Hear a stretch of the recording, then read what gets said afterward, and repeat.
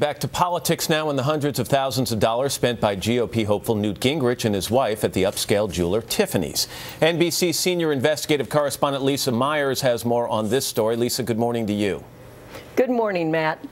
Newt Gingrich has always described himself as frugal and fiscally conservative, which is why this story about a huge line of credit at Tiffany's just won't go away. His latest effort at damage control is a statement from Tiffany's explaining how Gingrich managed to buy as much as $500,000 in jewelry, pay it off over time, and not pay any interest. Sparkling diamonds in an iconic blue box have worked magic for men for decades. But for Newt Gingrich, not so much. He and his wife Callista have been dubbed the Blingriches. Late-night hosts have had a field day. $500,000 at Tiffany's? There's a simple explanation. The guy clearly buys his engagement rings in bulk. People give me a little key ring from Tiffany's. $500,000? The questions just keep on coming. I mean, who buys $500,000 worth of jewelry on credit? No, go talk to Tiffany's. It's a standard, no-interest account. It's a normal way of doing business. We are very frugal. We, in fact, live within our budget. We owe nothing. Tiffany provided NBC News with a statement, basically confirming Gingrich's account and saying it routinely offers interest-free borrowing for up to 1 year for credit-worthy Tiffany customers.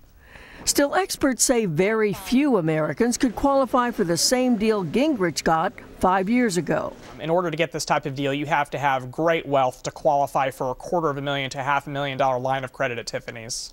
Though Gingrich has declined to reveal what he bought, the strand of diamonds Callista Gingrich is wearing here looks quite similar to this one in the Tiffany catalog. Price, $45,000.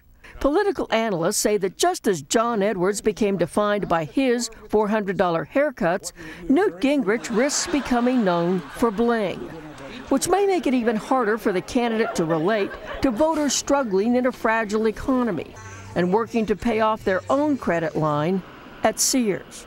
Look, most people don't have homes that cost $500,000, let alone jewelry bills of that amount. It's not something that people can relate to.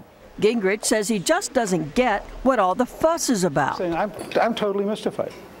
I owe no personal debts, none. Callista and I have paid off our house, we paid off our cars, we run 4 small businesses, we happen to be successful.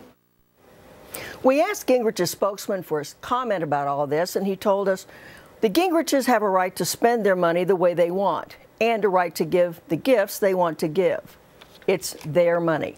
Matt? All right, Lisa Myers in Washington. Lisa, thank you very much.